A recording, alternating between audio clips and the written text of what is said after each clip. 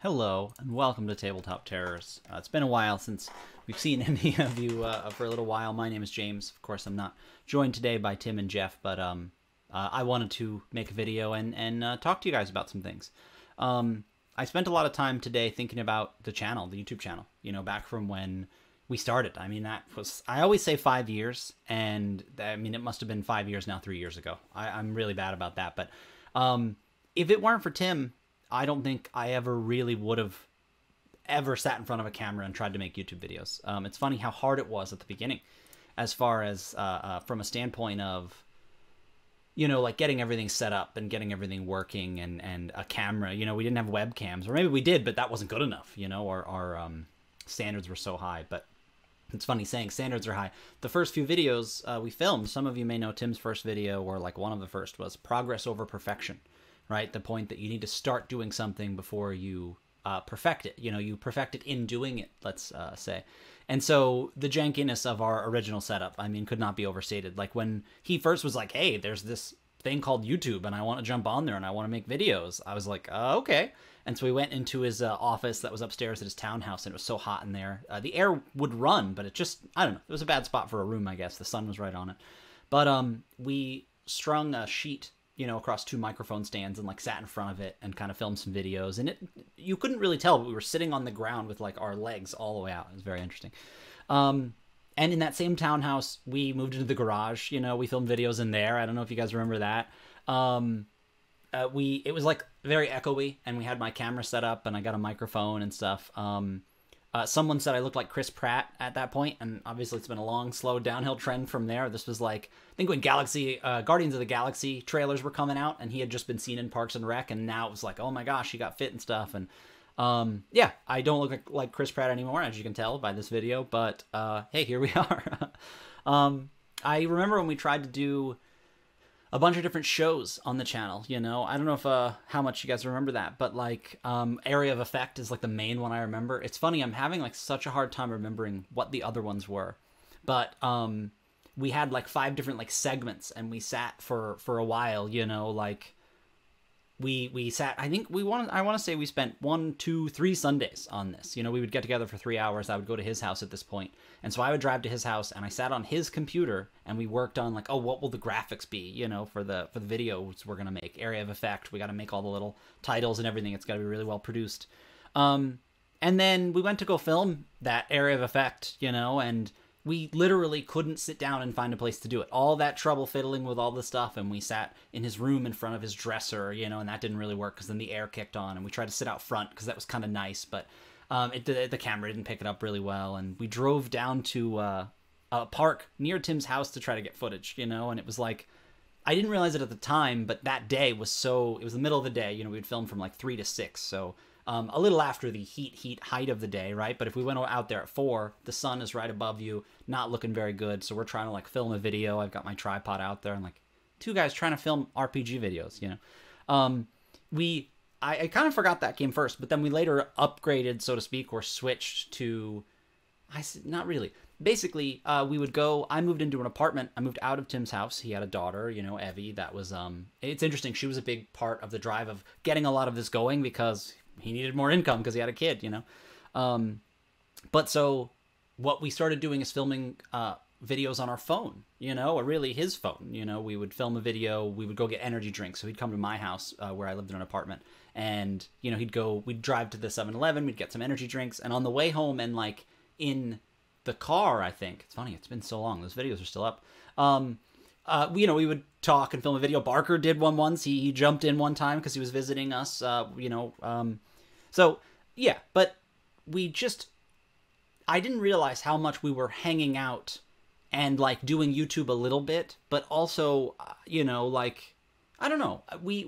Tim put a lot of effort into finding out stuff about YouTube, and if you look at any of, like, the thumbnails, that's all Tim. You know, he knew that was very important, and what the titles have to be and everything. You know, he worked really hard at the YouTube aspect, but we didn't, I don't know, we didn't spend a ton of time figuring out what topics to film. We just we're like, oh, we could talk about this, we could talk about that, you know, and I'm sure we rambled more than we needed to. And, you know, it's no surprise, I guess, that some of our best videos, the how to play D&D, you know, was the most like scripted and slowed down and potentially, you know, some of the best content we made or the stuff people like the most. But all that to say, Tim and I, you know, throughout the process of having the YouTube channel, you know, every Sunday, right? It's like another job. Sometimes I didn't want to do it. You know, we eventually switched to every other Sunday, but we talked about like getting on a treadmill, you know, and like we realized we could make some videos, but then you just made more videos and you made more, you know, especially if you're doing it for ad revenue. It's like, okay, well, what's the next thing? What's the next thing, you know?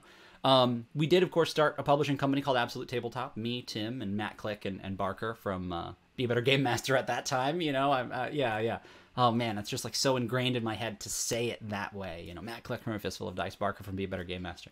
But we started AbTab, you know, Absolute Tabletop, and I feel like not frustration, but like the feelings I was feeling about Tabletop Terrors at the time of like, hey, where's this going, kind of got funneled into AbTab. And that was really cool. You know, I had like a lot of pent up energy and effort inside of me trying to get out, and I totally got to pour it into that, you know, because we were four guys saying, okay, we want to make something happen. How do we make something happen? And it was so much fun. I love so much getting to try and figure that out, answer that question. How are we going to make this happen, you know?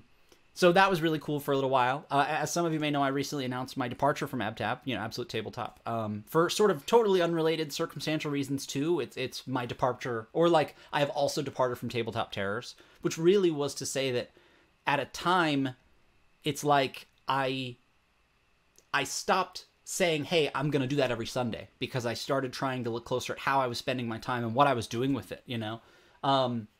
And yeah.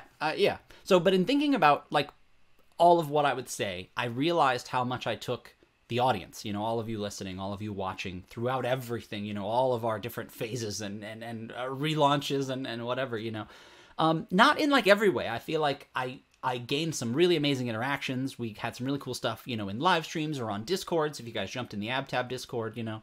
But I don't feel like I thought about the audience or who was listening when we sat down to film videos, you know. I don't think I thought about that enough. And it's like, I almost feel a little guilty about that, where, it basically, it's like having an audience and taking it for granted, you know. There's definitely some guilt there. But, yeah, so overall, I definitely just wanted to thank everybody, you know, for everything. This isn't like Tabletop Terrors going away.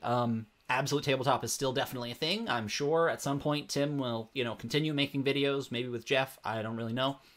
But I wanted to come and, you know, I don't know, sort of just get to talk to everybody about the channel and my, you know, departure, so to speak, and maybe some of the new things I'm doing. But, yeah, like I said, really in part to almost apologize for not...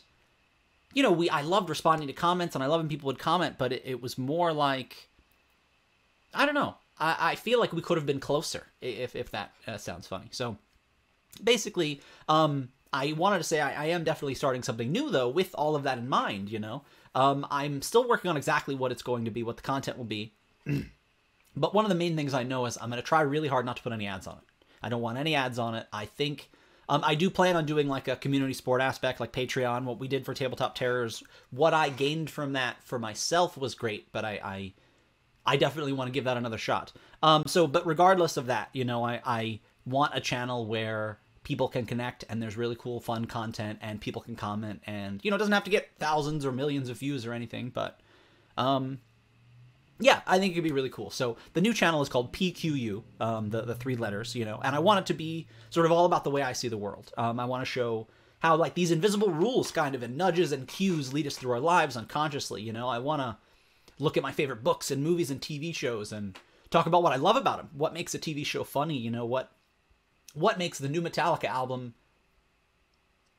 so hard to accept and then so easy to fall into. I want to talk about that, you know, and I want to find people that want to hear about it and also want to talk about it. I also plan to host a game show. I think that'll be really cool. And, yeah. I've just been thinking about the channel a lot today, you know, getting a little choked up. I'm not surprised by that, but, again, I want to say thank you. I plan on staying in the RPG sphere for sure. You know, I'll always be creating games, talking about games, playing games. Yeah, so if you want to follow me, you know, come over there. The channel's called PQU. You can find some links in the description, you know, to get over there. But thank you so much, everybody, for being the other half of the equation that a Tabletop Terrors, you know, a YouTube channel needs. So yeah, follow me over on PQU if you're curious to see what kind of stuff I can come up with, and I guess this is goodbye.